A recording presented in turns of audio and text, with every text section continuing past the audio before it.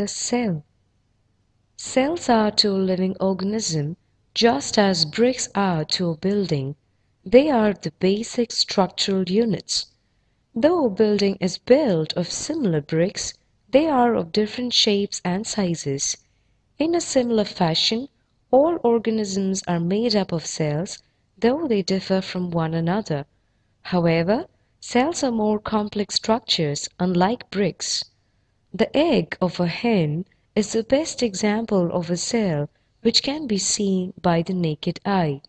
Scientists observe and study living cells using microscopes which can magnify objects.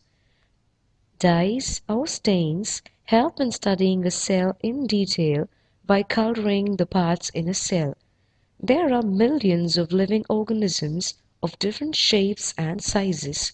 Their organs also vary in size, shape, and the number of cells they contain. Let us now take a closer look at the number of cells in a body. The number of cells in every single organism runs into billions and trillions.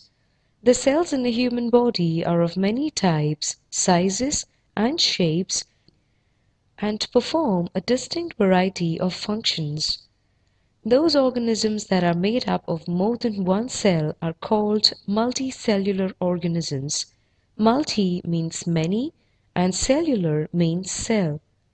The functioning of an organism, however, remains unaffected even if the number of cells in that organism is comparatively lesser. The life of every organism begins with a single cell. It is a fertilized egg that multiplies, and thereby the number of cells increase as the organism develops. As such, there are also organisms that are made up of a single cell and are therefore called unicellular organisms. Uni means one and cellular means cell. A unicellular organism can also carry out all those functions that a multicellular organism does. A single-celled organism, such as the amoeba, can capture food, digest it, respire, excrete, grow, and reproduce.